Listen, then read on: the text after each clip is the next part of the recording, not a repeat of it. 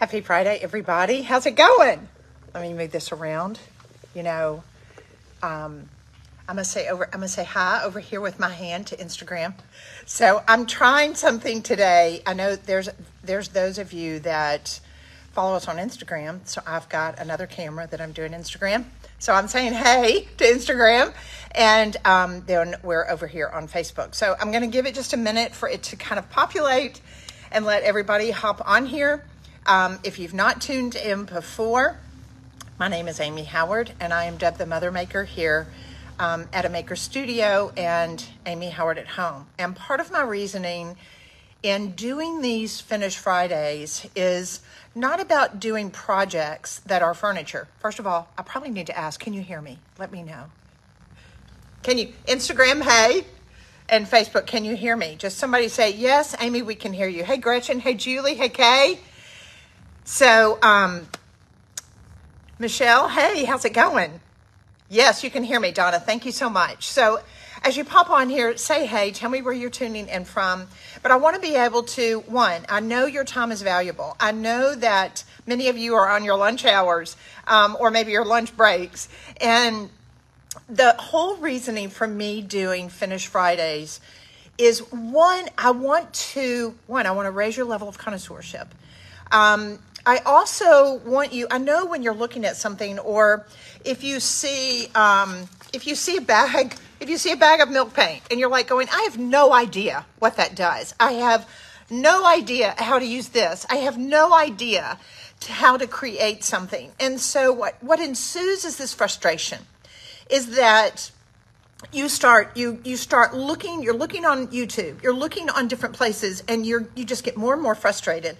And I think it's important that I give you kind of a method to the madness, that I take you through the steps. Now, I will tell you, I didn't bring a notebook up here, but one thing I tell my students in my inner circle is to take notes. So if you can grab a piece of paper, if you can grab a notebook, or even get your phone and be able to take notes, what I'm doing today. I will tell you what I plan on doing is we're going to put this into a blog.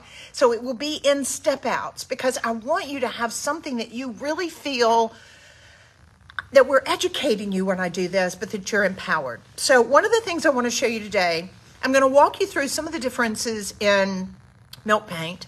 But the other thing is I want to be able to show you how to create a two-dimensional finish like this. Look at this. So it's fun. We came in here, T looked at my sample and she's like, wait a minute, how did you get the shadows in this? How did you do that? It's easy. And the other thing I like to do when I do these Finish Fridays, hang with me. Oh, let me show you this. So when I do these Finish Fridays, I want you to not only learn the product, what sets it apart, but also learning something that you can set into place. So here's what we've done. Just on the Finish Fridays, we're going to have it to where we have a code, and it's only available on the products that I am teaching you. And so you can go to Amy Howard at Home. If you buy the products, you just type in, are you ready? Finish Friday 119. Part of the reason for that is because today's January 19th. So Finish Friday 119 is the code. It's not put anywhere else because I only want it for the people that are listening and that want to learn and want to be able to execute this. So a lot of you may say, why do you do these on samples? Why aren't you doing them on a piece of furniture? Here's the deal. If you're going to be creating a portfolio, if you're going to be working with designers and architects, or if this is something that you want to be able to have and really build a business out of it, or even for yourself, you start with a sample first. That's what happens. I would never go and start working on a piece of furniture before I've done my homework and I've done my sample. So that's why I'm teaching you on these wood sample pieces. All right, so I'm not going to talk anymore, but I wanted to explain that's the difference. And let's go through very clearly the steps in order to be able to create the finish. Two different finishes that I'm going to show you today. Are you ready? All right, so I'm going to turn this around. Bear with me. I am my own Instagram over here. I'm getting ready to work, so that way you are good. So let's go on. I'm going to turn this around like this and get you situated. Perfect. Perfect, perfect, perfect. Okay, so let's move this over. Bear with me. All right, so now what we're doing, there we go. So I wanted you to see two different examples. This one is, of course, it's got a darker background. This is lighter, and it's kind of done in reverse. So in order for you to really fully understand it, I thought, you know what? I need to kind of walk them through this process so that way they understand. So let's break down this finish right now, and let's go on. So I'm going to set this one aside, and I want to walk you through how to do this. So the first thing that we're going to do is we're going to need to mix our milk paint. And I'm going to introduce working with the binder. Part of the reason why milk paint allows you so much versatility, it allows you to be able to create so many great looking finishes, is because it's milk. It's casein, C-A-S-E-I-N, casein. If you look on the back of your yogurt that you ate this morning, if you eat yogurt, it has casein in it. So part of the beauty and the reason why I do the milk paint is because it allows you to be able to distress it and lift the finish. But when we add binder, and those of you, as you pop on here, please say hello. Tell me where you're tuning in from. Don't forget the code if you want to be able to order the supplies that only I'm working with today, only what I'm showing you today, you can use the discount code of Finish Friday 119. So, but I want you to be able to understand the whole reasoning behind things. So I'm going to take this and we're going to mix this up. We're going to mix a little bit of the milk paint. But as you pop on here, I may not be able to answer it exactly when I'm doing it, but if you will ask me your question, I will go back and I will answer this. En route to Carmel, Indiana. Please be careful on these streets. Guys, is this not the most crazy weather you've ever seen? All right, so I'm going to go on. I'm working with, let me back that up. I'm going to be working with Southern Gentleman. So Southern Gentleman is the color. It is a darker kind of blue-green. Now, when you open up the milk paint, it's always going to be in a powder form. If you're watching for the first time, please say, hey, tell me, like, this is the first time I've seen this. Let me know, because I'm curious if you're new to this and if you've got any experience. I know there's some of my students on here, recognize your names. So I love being able to see you guys. But the reason the milk paint stays in this powder form is because once it's mixed into a milk, or once you open that can, guess what? It's going to age. It's going to go bad just like milk will. So we leave it in its powder form. Our pigments are natural pigments that come from Provence. They come from natural quarries, which gives you the richness of the color. But I'm going to do something today in mixing this paint, which is normally 1 part water to 1 part paint. It's just 1 to 1. Here, please don't do this. Please share this with your person. Oh, and here's the other thing I forgot. Share this video. Tag your friends that are crafty, that love making things, that love to create beautiful interiors by doing beautiful finishes like this.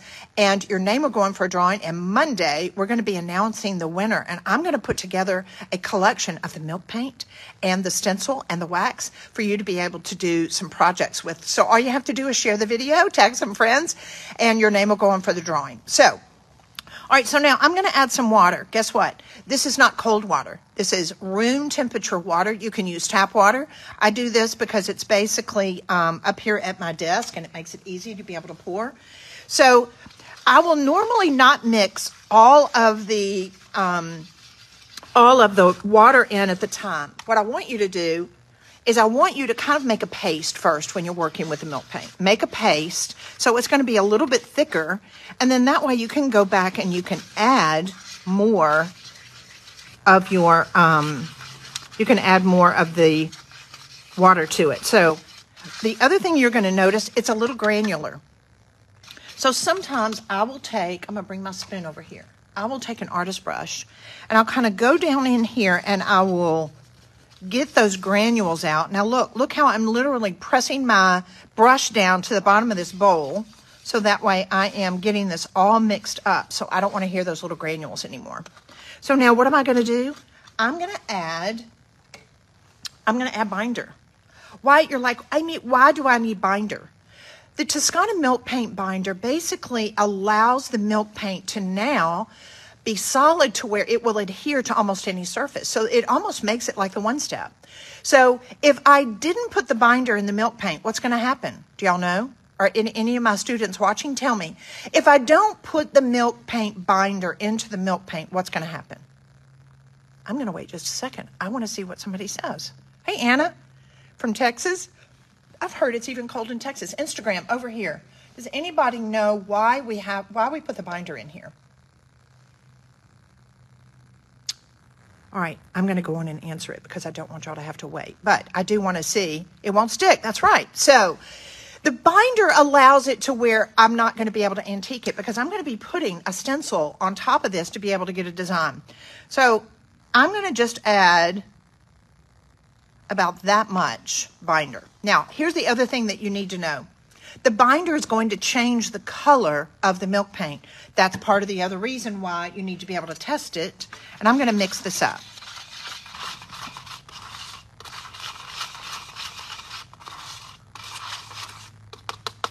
All right, so now let's go on and paint our board. Don't worry, I've got one already done. So that way, could you grab me a board real quick? Just a blank one. I want to paint this on there. I've got one already done, but I want you to be able to see it. So let's go through the process. So here's the finish that I'm wanting to show you how to do. See our color down here? This is what we're working with. This is our Southern Gentleman. So we're just going to paint it on our board. I'm going to grab my artist brush again. Mix this up. Here's the other thing you need to be sure and do. As you are working with the milk paint, it's part of a agitate it a little bit along the way. You don't want this to sit here because with milk paint, it doesn't have the additives and things in it that you would have with normal paint. And the yummy stuff, the pigment, are going to settle to the bottom. So let's make sure that every time we brush it, we just agitate it a little bit. And believe it or not, you get used to it after a while and it comes very natural. The other thing that you'll notice with the milk paint, as we added the binder and we added the water, it went a lot darker, didn't it? So as it dries, it's going to go back and dry down to the original color that you saw in the package. That's part of the beauty of it. All right, so you see as far as the coverage is really fantastic. I'm making sure that I don't have any holidays. I'm just kind of going back over this again. And I'm happy with the coverage. I'm going to set that apart. This will air dry within 10 minutes. Easy. If you want, you can hit it with a hair dryer. So now, because I came in here and I prepared, this is the Southern Gentleman that we just mixed with the binder and the water. It's dry. Now, you'll notice, see how close, but it's just a little bit darker than when it was in the package. And that's a good thing. So now, I will tell you, as a rule, part of the reason why I love this is because it's got a little bit of variation to it. I love the color. I love the way it looks really natural. It looks old. And so I'm not going to do anything else to it. It's got the binder in it, so I'm good to go. So the next step, so number one, let's go back. Number one step. We take the choice of our milk paint, we mix it with the binder and the water, we brush it on, one coat is plenty, and then let it dry. So then the next thing we're going to do is we're going to come back and we're going to add our stencil. Now the stencil that I am working with today it's called Vintage Damask. It's a 12 by 12 stencil, and the great thing about it is if you're not artistic, now, I think we're all artistic, but some of us have drawing skills more than others. And so if you're like, I'm not artsy, Amy, I can't draw, but you would be able to use a stencil and be very successful, and people are going to be amazed. So the good thing about it is all of our patterns like this have it to where they can be lined up. So if you get a couple of different stencils, and the good thing is, because you're watching, and we have a code today, if you listen to the live, which you are, and it's Finish Friday 119, January 19th. So Finish Friday 119 is going to give you 20% off on the stencils, on the waxes, on the milk paint, everything that I am using today. All right, so now this is an adhesive. So where you see this and you see through it, that's where my ink is going to go. So I'm going to go on and remove the back of that paper. I've already kind of cut this up. And I'm going to lay this to where my damask is in the center of my sample. The good thing about it is these adhesive stencils are washable. You can wash them and use them over and over and over again. You can even spray a 3M adhesive on the back of these, and it will have it to where it will stick again. So I'm going to come back now. I'm going to be working with my black, which is called Can't Never Could, and my metallic gold ink. Now, let me show you. Let's go back. I want to show you what's the goal. What's the end goal? See how the black shadow is here? That's what's making it look almost three-dimensional. Like there's a shadow behind it. That was what T said when she walked in. It was like, how did you do that? Well, I'm going to show you. So when you're looking at this and it's the smallest area, that's what you're going to apply first. So maybe this is a red background. Well, you know, red is going to be what you're going to apply first. Or maybe with the other sample that I'm going to show you, this is a totally different color. But look, we use different color inks. So we did a little bit darker gray in the background, and then we did white on top of it. Are you with me? All right, so we're going to put the black on first, and basically it's called an off-register application. So it's what's going to allow us to be able to get that shadow. So I'm going to take my spreader, and I'm going to take the Can't Never Could, which is the black, and I'm going to apply this. I'm going to squeeze this out on this spreader. Now, I will tell you, this is a great finish if you have a chest of drawers, if you have a mirror, if you have a frame, if you want to do a border like on your, I am taking out, my mat in my frames that I do processes like this on. You can definitely paint mats with milk paint. It's beautiful for that. So I've loaded it up with my black, and I'm just going to I'm going to hold it with my left hand here, and I'm going to hold this at a 45-degree angle and pull it down.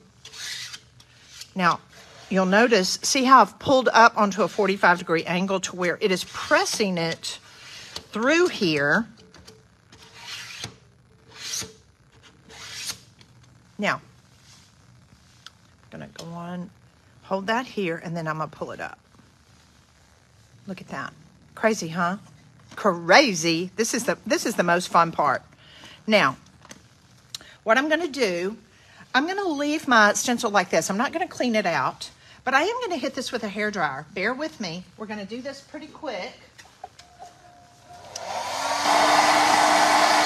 How's it going, Instagram? Same thing goes with Instagram. If you share this video, your name will go on for a drawing, and we're going to be giving away so many of these goodies for you to be able to do a project. So I just want to set this. I want that to dry because now I'm ready to come back and do the next application. So now I'm going to take my gold metallic. It's crazy how this gold metallic can look. Truly, it's almost like we've gilded. It's one of the ways of cheating, I guess. So now I'm going to lay this back down. Now, I'm not concerned about it being perfect. I actually like doing it a little off register. And when I say that, you can kind of move it to where that way you're going to see the shadow underneath. So I'm just looking through here. I'm lining this up. All right, so now I'm going to take a clean spreader and I'm going to spread out my gold metallic ink, holding this at the top, and I'm going to, it's kind of a two-part action. I spread it and then I'll scrape it. Now, some of this is going to be blending with the black because it's still wet, but that doesn't bother me.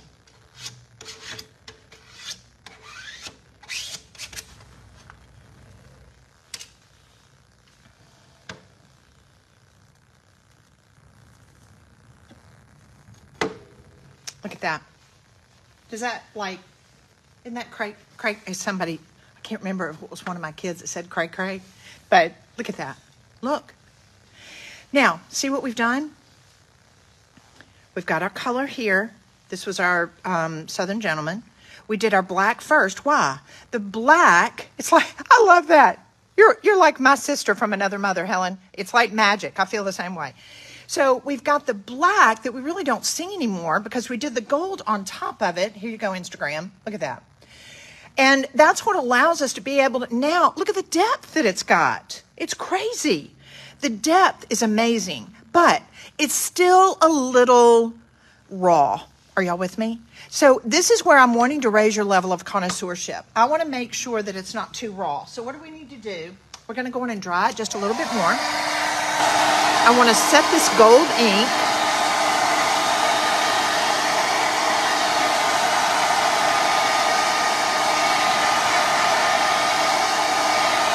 Now, this is totally different. Remember the first one that we started with? We mixed the binder with this. Why? We wanted the binder to make sure that when we started doing this next step, that the paint didn't come off. So now we're going to mix up a little bit of the Southern Gentleman. T's keeping me straight here. So we're going to take a little bit of the Southern Gentleman milk paint. And I'm going to make a glaze. Now, the ability for me now, I'm not going to add the binder because I just want to have a beautiful thin glaze. And what's that glaze going to do? Glazes do a lot of things. You've probably heard this on a lot of different, whether it's YouTube or whatever, and you kind of like, glazes can be varnishes that you mix with things, but also glazes can be ways to be able to blend finishes and set things back. The whole point of glazing this is to set it back. As it is right now, the gold looks a little garish to me. And my whole part of doing this is to really create authentic looking finishes that are totally different than what you see from anybody else. And I'll be honest with you, a lot of the students that I get in my Old World Finishing course, which you can see that on the Amy Howard at Home page or in my Inner Circle, it's because they've chalk painted things, they've done things, but they really want to take their expertise to the next level. And that's why I'm doing these Finish Fridays. I want to teach you finishes that you can turn around and put on a piece of furniture. So now I'm mixing that really good. See how I transition to an artist brush when I'm trying to mix up my milk paint? And it's a little thinner. I've done about 3 parts water to 1 part paint. Are you with me? So I'm making a glaze. So now I'm just going to mix that up real good. I want to make sure this is, let me hit this one more time, just a little bit.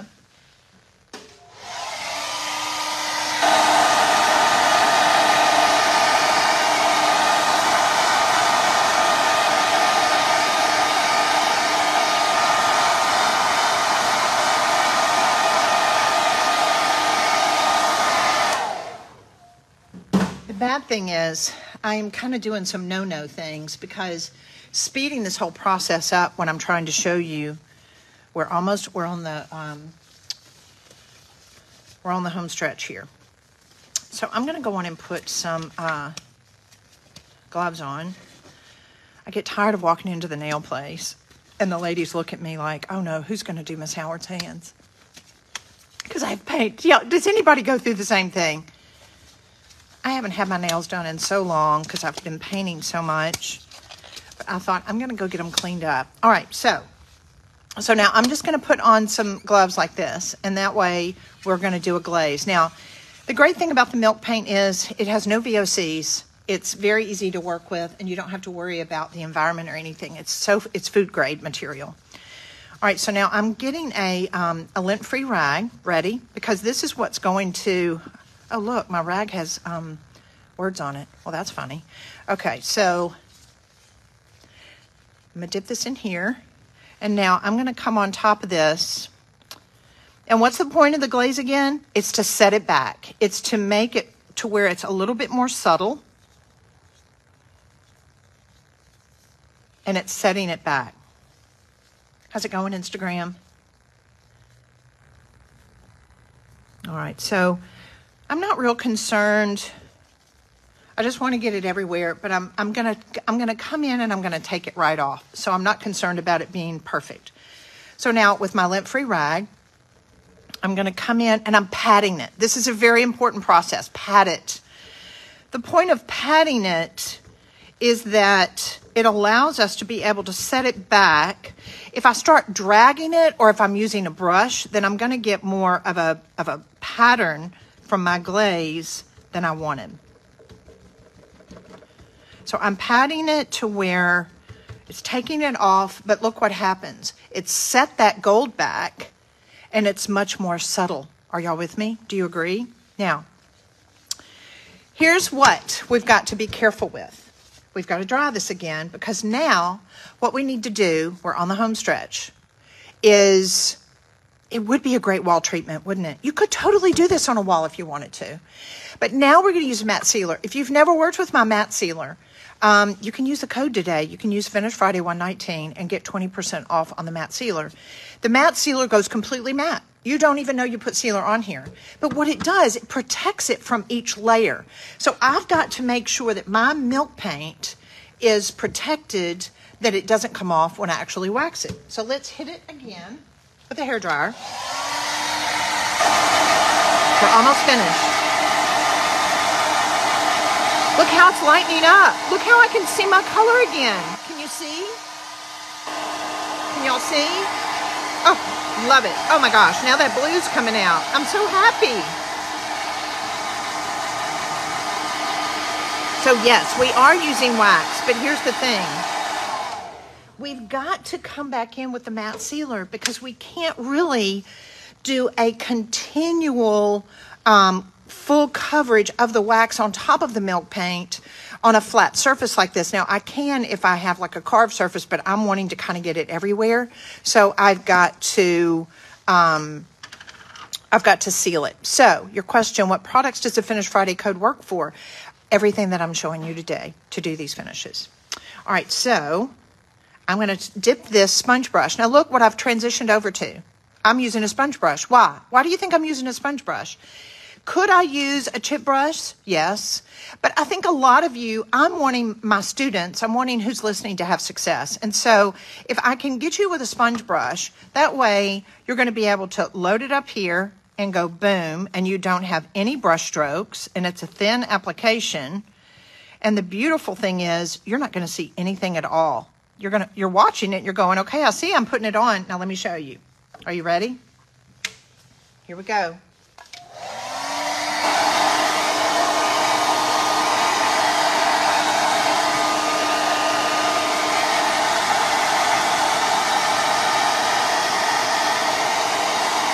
Look, do you see it? The matte sealer is literally going completely flat. There's not another sealer on the market that when you're wanting to create really exquisite art level finishes that does this. I promise. They have residues of polys, the poly, the brush strokes, the sheen. You do not want a sheen when you're trying to do this. Why? Think about it. Why do we not want a sheen from any type of sealer that we put on here? Because the sheen is, one, it's going to interfere with the wax and the ability to be able to make this look old. But the sheen is also going to interfere with my wax application.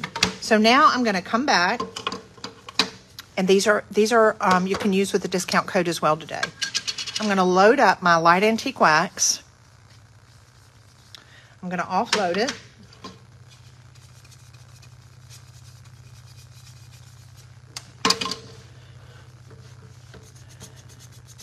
Now, here's something else that you're going to notice. When you put the wax on, the pattern, the color is going to pop out again. It's like it just comes alive again. It's crazy.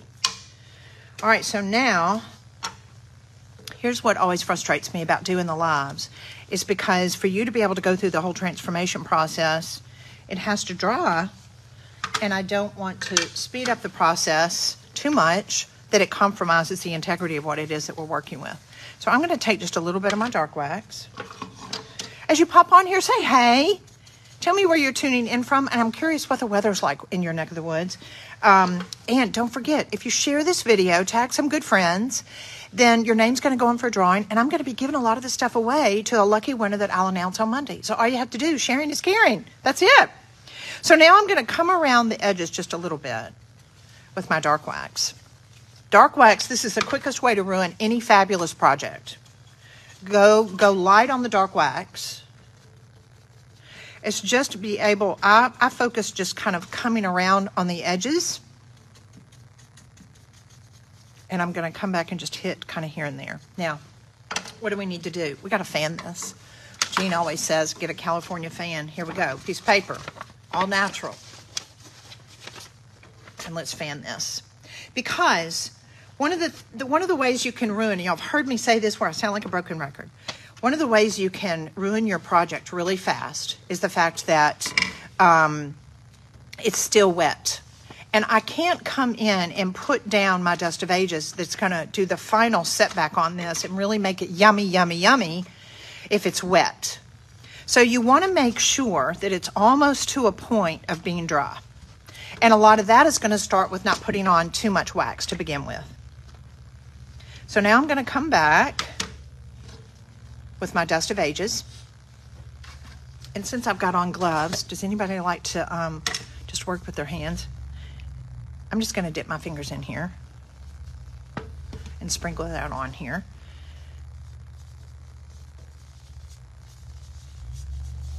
Y'all are like, oh my gosh, she's using so much. Yeah, I usually do. You can offload it. Now, people ask me, Amy, can I use that? Absolutely you can. So just pull it over to the side and just dump it back in the container so that way you can use it again for your next project.